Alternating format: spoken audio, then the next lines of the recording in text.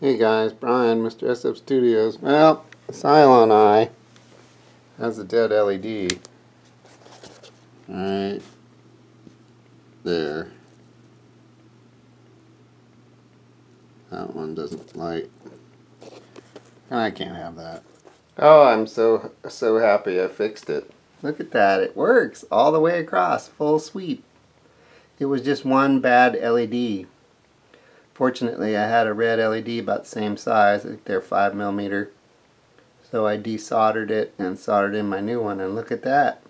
It's working great. Now I just need to solder the wires and put some heat shrink over them and glue the board back into the helmet. These are the speakers for the warbler.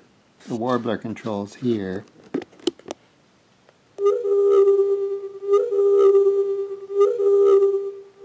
Oh, I'm so happy I got that thing fixed. New one of these is $50. Just the LED.